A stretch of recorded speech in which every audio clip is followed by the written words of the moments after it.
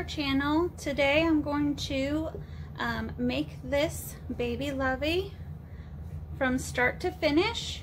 I am going to create the pattern myself and I'll show you how I do that. We have a little helper today, and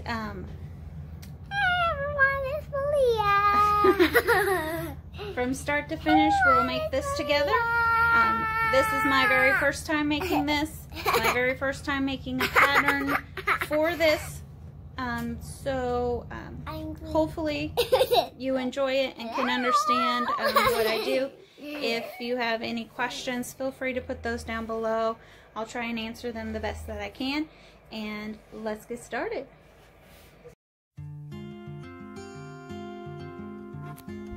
Alright, so here I'm making my template. I'm taking some 11 by 8.5 copy sheets and I'm going to tape them together, long sides together, so that my piece, I can measure out a piece that is 11 by 13.5.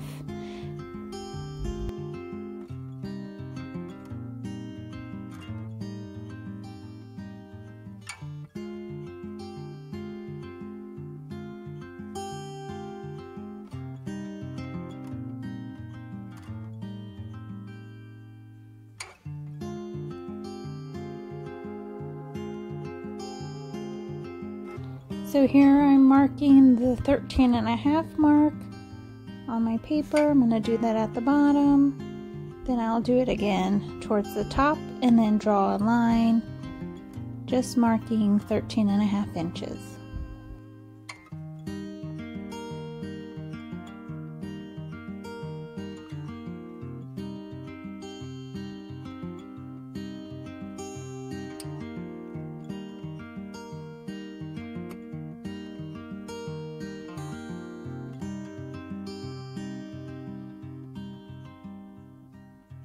So here I was going to go ahead and cut on that 13.5 inch line. Then I decided I might want to measure a little bit further out and then cut, just in case I need to make some adjustments to this pattern.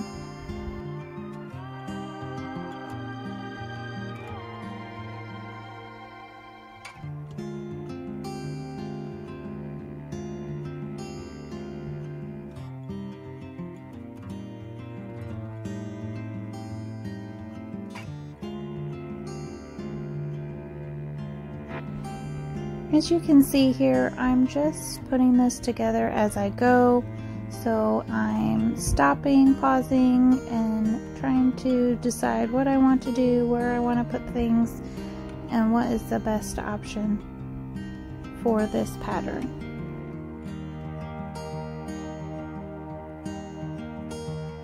So I know I want to make a little tab that I can hook or snap in a wooden teething ring. So that's what I'm doing here. I am measuring out a thin sheet of the paper and I'm going to set it at a diagonal on one of the corners of the square, or rectangle we just put together.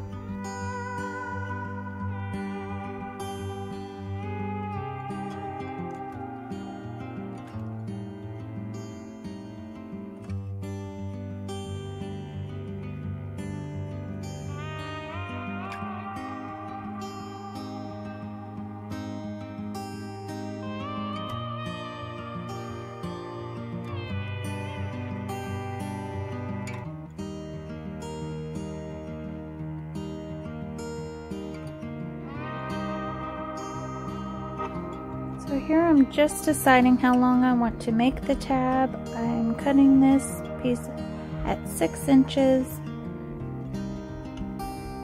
marking the 6-inch mark, and then I'm going to cut the paper.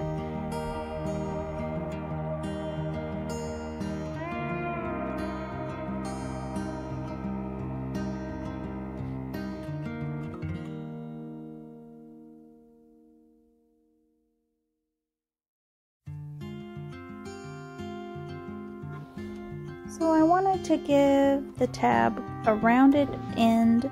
So here I'm just taking my protractor and making a circle on the end. I decided that circle wasn't quite the shape I wanted it to be, so here I'm measuring down from the edge down 3/4 of an inch, and then I'm going to fold the piece of paper in half, kind of hot dog style, to find the center, make a little crease there, and then I'm going to take the protractor and line up the center dot I just made with the line that is 3/4 inch down the edge and round off each corner there just at the end.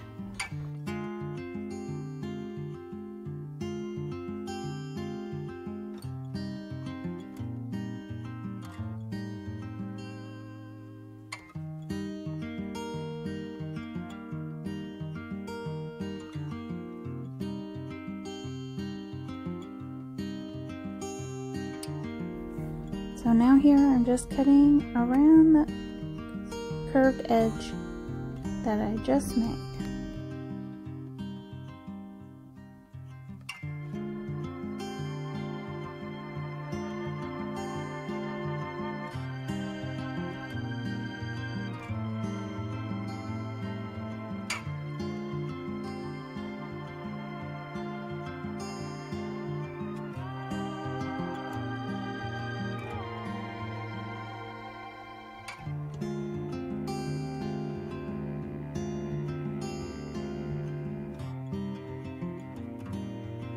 So here I am marking a 45-degree angle right on that corner to find the center of that corner so that I can center my tab straight out.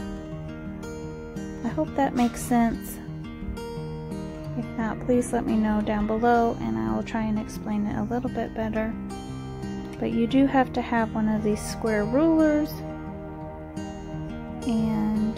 or a protractor if you know how to use one of those, and then you just draw a 45-degree angle line down the center of that corner.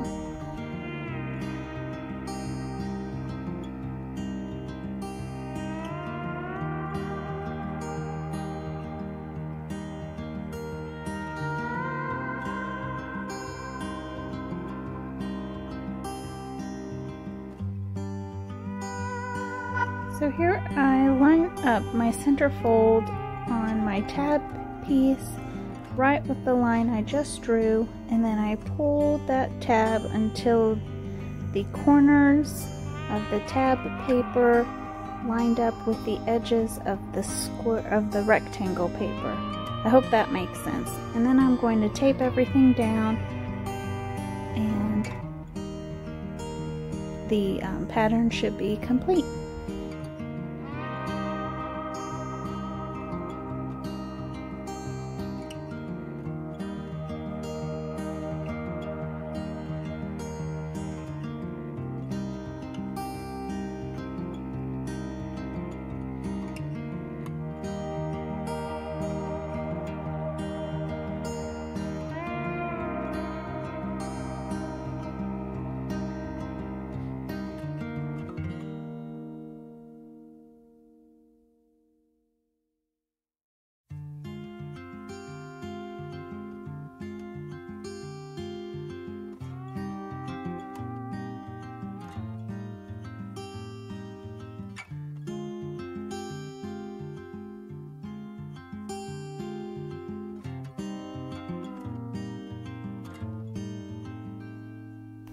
Here I'm just writing down the measurements of each side so that if something were to happen to this piece of paper or this template, I can recreate it and make a new one.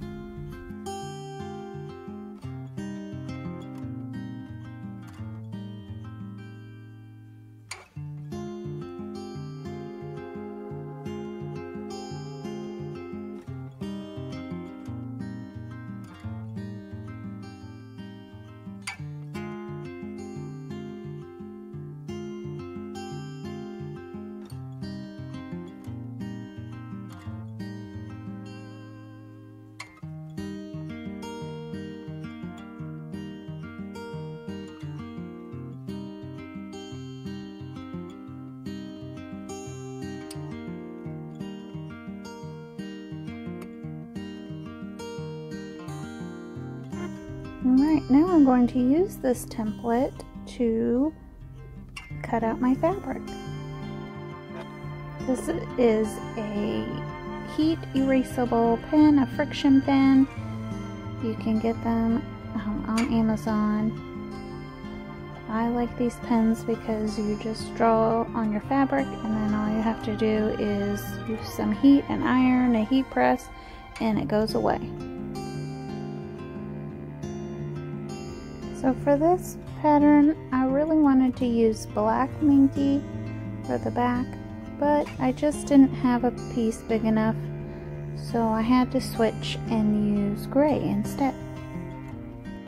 So instead of cutting one piece out and then tracing the pattern again and cutting the other piece out, I decided to lay them one piece on top of the other and cut them both out at the same time. Here I'm using some safety pins to hold both layers together. You could use regular pins. The safety pins are just what I had right next to me, so that's why I chose to use them. I have been working on shirt orders all day, and so Malia was done playing by herself, so she will be in and out of this video, jabbering, interrupting, being a 4-year-old. So hopefully you enjoy her presence in this video.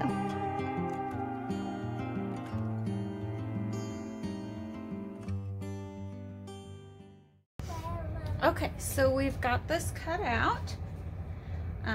In the previous clip, I made a pattern and cut 2 sheets. We have some helpers here today. Maria. And I cut 2, a front and a back. So this fabric is a fleece. This fabric is a minky dot. I went ahead and embroidered Malia's name on it because I want to use this as a sample for my shop, for my Etsy shop. So what you're going to do is put this down. It's gonna be silly. You're gonna put both. Let me turn you so you can see what I'm doing. Oh, okay. Careful, don't turn it. You're gonna match these up, top and bottom up, and you're gonna put right sides together. Let's do it. Right sides means pretty sides, so you're gonna put your pretty side of your minky dot or whatever, your bottom, and your top together. Your top together. Isn't that funny? You're funny. If you're wondering why I'm wearing the same clothes as previous video, or why I'm wearing the same clothes in the next video, because I'm not sure which order I'm going to post these in, it's because I'm recording them on the same day. I'm going to. So here, you're going to take some pins and just pin along to hold these 2 together. I can do one. I can do it. You're making the camera move all over the place. Quit bumping that, please. Can I have one? No, you're going to hurt yourself. No, I'm just going to do that. I am going to do that. I promise I'm going to do that. I learned to sew by quilting, so I'm kind of a quilter at heart. So I can do what I promised. I like to pin in the middle instead of around the edge. I can do it. Some people just pin around the edge. You can do that as well. Whatever works for you, you do. I can do one. I promise. No, please stop.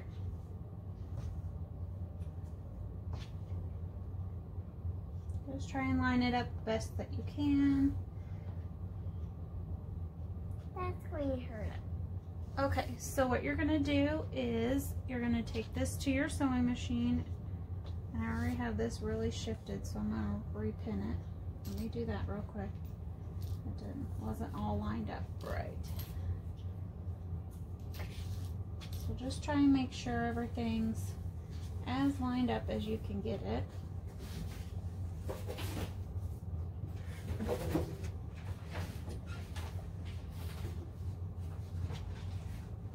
Having some help makes it a little bit more difficult to do that. Get this just right.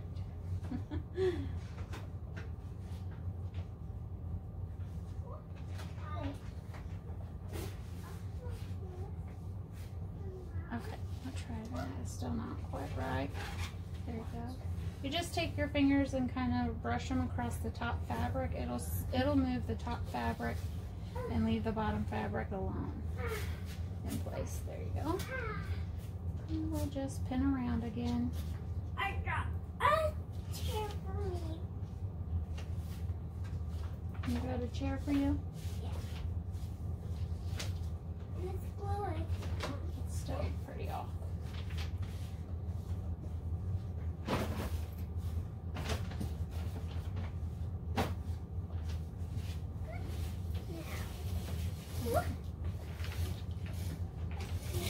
Just pin around.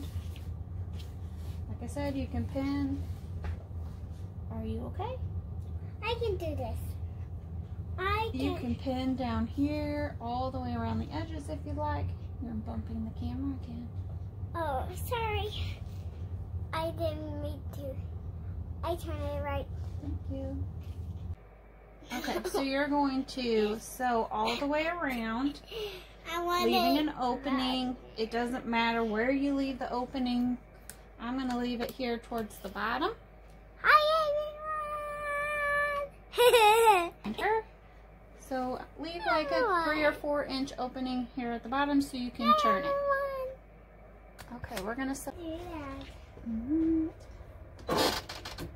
So on here I have my walking foot. You don't have to have it a walking foot. I just have mine on here because it helps a little bit.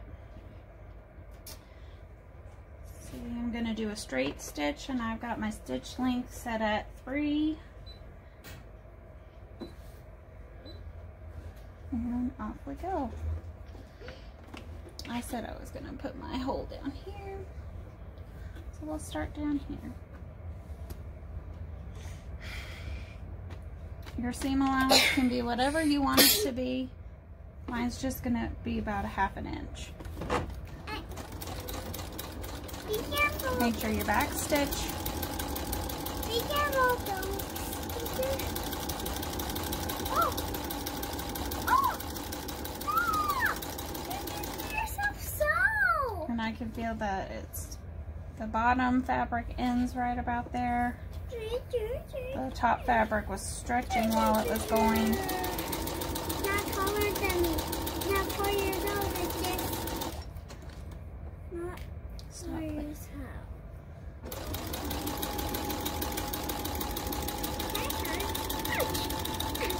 We'll even all this up at the end.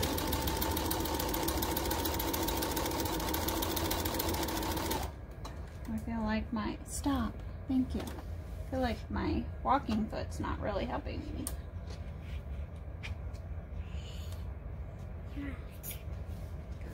You just moved it. You just touched it with my blankie.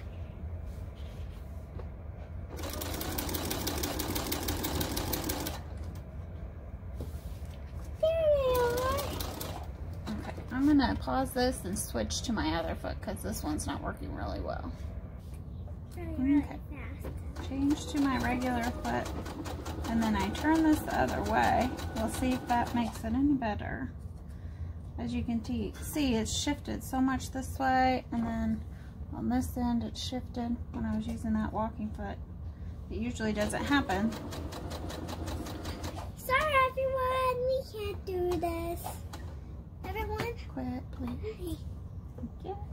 Malia.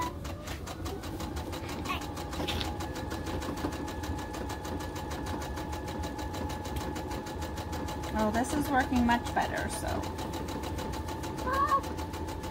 when you get to this the tab, you're just going to come up here, keep your needle down and turn your fabric so that you're lined up with your presser foot, so you have the seam allowance you want.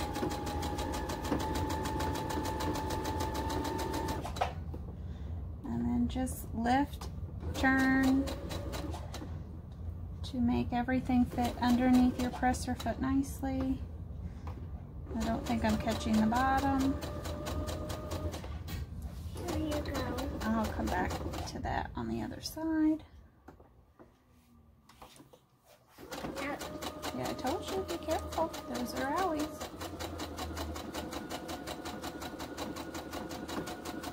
I had a dream about this. You did? Yeah. How did it go? Very well. It did? And it hurt me. It did? Yeah. It hurt me last night when I had a dream. When I dreamed about that. And it split me. Like this. Very perfect. It was a big giant needle. Whoa. And then it Okay, so I'm going to check on this side, and like I thought, I didn't catch this, so I'm going to sew it around again so it's nice and neat. I love you. I love you too. I'm wearing you. Oh, thank you. That's very kind of you. That is very kind of you. Thank you. Welcome. Okay. Great.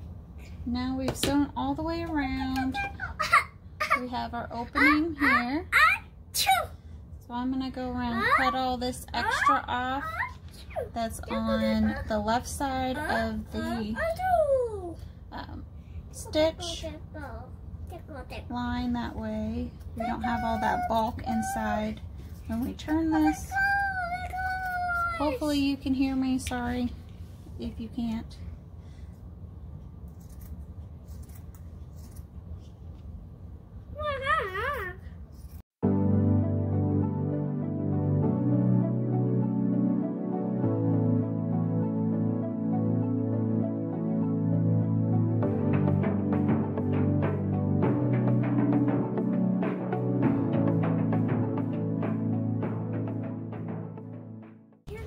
Okay, at your corners here, we're going to cut at a diagonal across the corner. Cut the tip of the corner off without cutting your stitch line. And that takes the bulk out of your corners. I got a mold. Here, where it kind of curves in. I don't know if you can see that. This is the tab. Where it curves in, you're going to make some little snips here. Don't cut your stitch line. I need different scissors. You have the little scissors? Now let's try these. That's going to help it turn nicely. And not have so much bulk in that area. Same over here on the other side. Just going to make a couple snips just where that corner is, that rounded corner is right here. Hopefully you can see that. And then up here towards the top, you could either cut real close to your stitch line like I have, or you can do the little snips around the curve. That just helps turn things. How did you do it? Keeps it from having a bunch of bulk in that area. Okay. So here, I want to show you this. This is where my hole is for my turning. I didn't cut the extra off here. I left that long for a reason. So that when we turn it, you don't have to fiddle with it so much to tuck it in.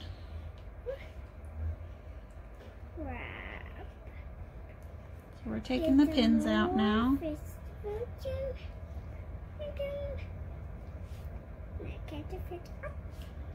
Okay, we're going to turn this right side out.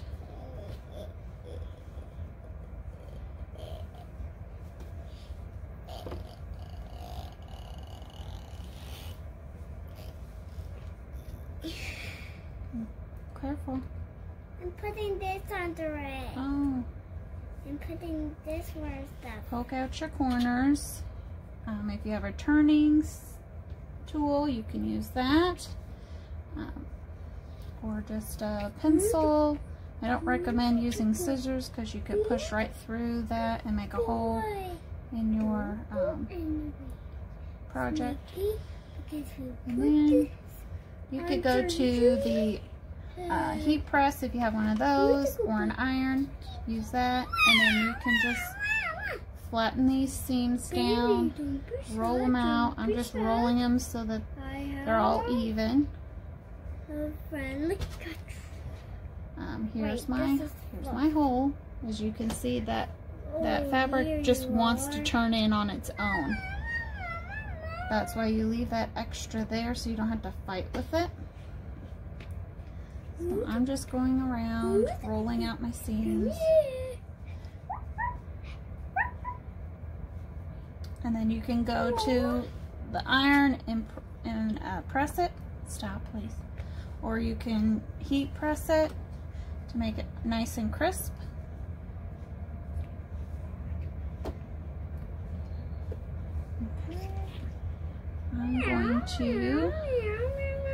I'm not going to press mine. I'm just going to use some pins. And I'm going to pin this hole shut. You can't see what I'm doing, sorry. Just pinning this hole shut. You put it back where I got. That's my dance. Hey everyone! Do you see my hair? I see my hair. You're silly. This one's gonna hurt somebody. Like. Okay, now you're going to top stitch all the way around the top of this.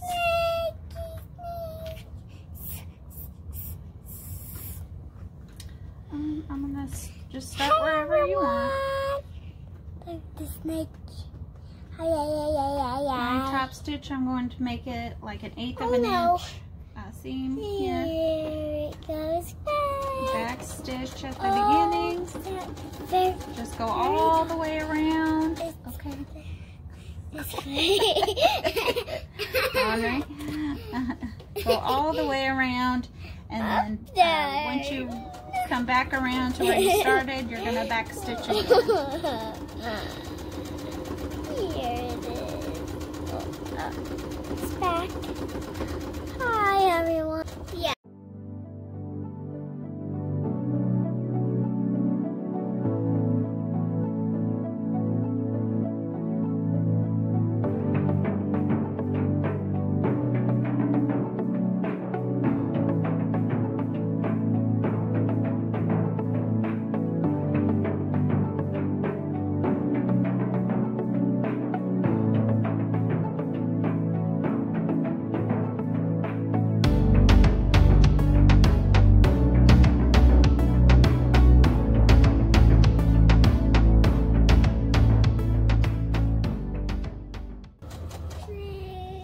Coming up to the end here. Try and meet your two lines up nicely.